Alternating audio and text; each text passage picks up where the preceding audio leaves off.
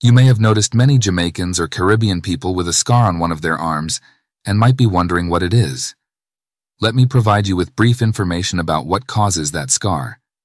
In Jamaica, the BCG vaccine is administered to infants as part of the National Immunization Program. This vaccine is given to protect against tuberculosis and is known for leaving a small permanent scar on the upper arm. The BCG and the polio vaccines are given either at birth or at 6 weeks. The BCG vaccine is given only once. It's designed to provide long-lasting protection against severe forms of tuberculosis. The practice of administering the BCG vaccine, which leaves a scar, is not in the United States. The BCG vaccine is primarily given in countries with a higher prevalence of tuberculosis.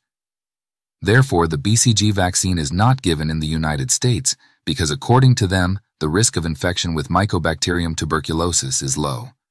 Some individuals, particularly within the Rastafarian faith, choose not to immunize their children due to a combination of religious, cultural, and personal beliefs.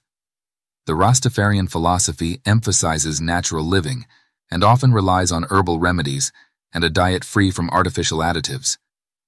In Jamaica, the rule is that children must be vaccinated to be accepted into school. However, some people of the Rastafarian faith assert that no one will force their children to be vaccinated. As a result, in some schools, the vaccination rule is relaxed for Rastafarian children.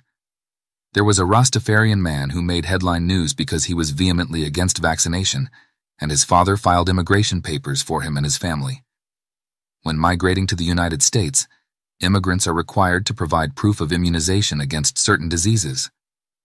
According to the U.S. Citizenship and Immigration Services, immigrants must show they have been vaccinated against diseases such as mumps, measles, rubella, polio, tetanus, diphtheria, pertussis, and others.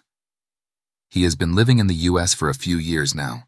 That means the Rastabo to Uncle Sam.